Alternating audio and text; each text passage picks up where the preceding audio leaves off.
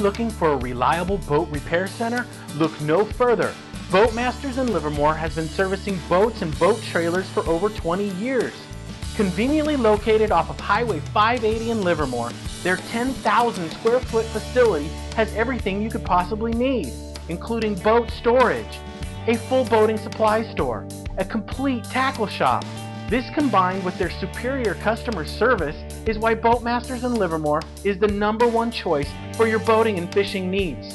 Visit their online store at boatmasters.com or give them a call at 925-443-5775.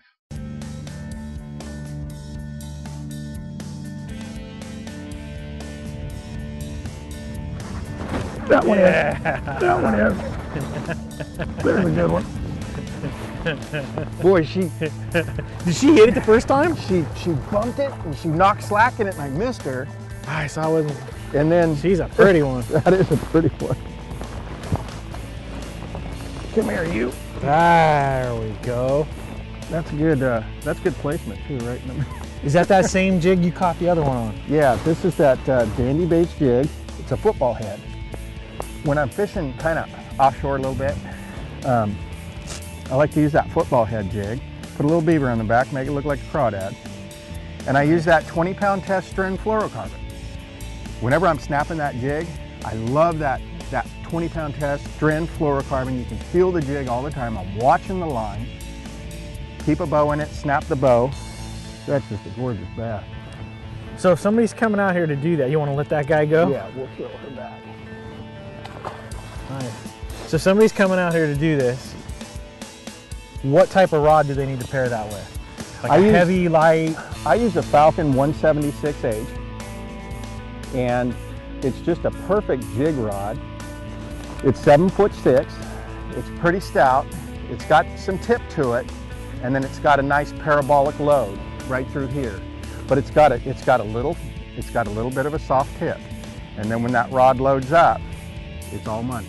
And use that soft tip when you're not really getting punching through the grass. You weren't on the outside edges, so you can let them take it a little bit. The beauty of this is throw, snap, snap, snap. I got a bow in my line. I'm making that jig do this, and then it falls. They always eat it on the fall.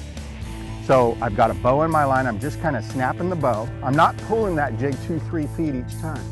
I'm just making that thing hop about that far. Touch the bottom. Your line goes limp, it's got a bow. Pop, pop, pop.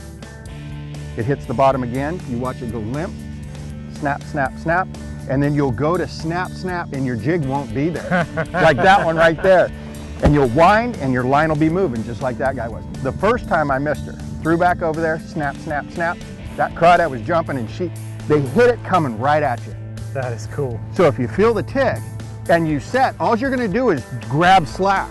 That's why it's so important to wind that rod tip. It just starts to load up like that right there, and then you give her the bad news. You use a 6-to-1, 7-to-1? I like the 7-to-1. 7-to-1. Pick up that line fast. Good. Let's make that happen again. All right, buddy.